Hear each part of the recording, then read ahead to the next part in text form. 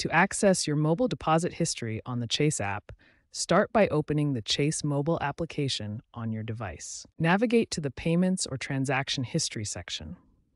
This is typically found in the My Wallet area or under your account details. In the transaction history, you'll find a complete record of all your mobile deposits. Each deposit will be listed with the date, amount, and current status. Keep in mind that images of deposited checks may not be viewable while the deposit is still pending. Once processed, you can typically view the check images for your records. Processing times depend on when you submit your deposit. Deposits made before 11 p.m. Eastern Time are typically processed the same business day.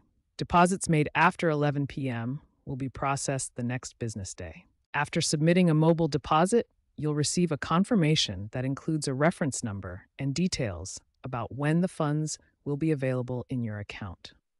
Additionally, you may receive email notifications regarding your deposit status, keeping you informed throughout the processing period. Chase Quick Deposit transforms how you handle check deposits by allowing you to deposit checks remotely using just your mobile device. Before depositing any check, proper endorsement is crucial.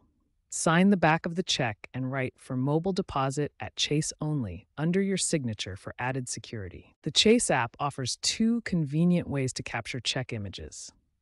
Auto Capture automatically takes the photo when the check is properly positioned, or you can take pictures manually for more control. Chase Quick Deposit has deposit limits that can change over time. Funds are typically available by the next business day, making it a convenient option for quick access to your money. Mobile check deposit represents the growing trend of mobile banking adoption. Banks continuously improve their app features for better customer convenience, and Chase provides customer service options for any deposit holds or issues.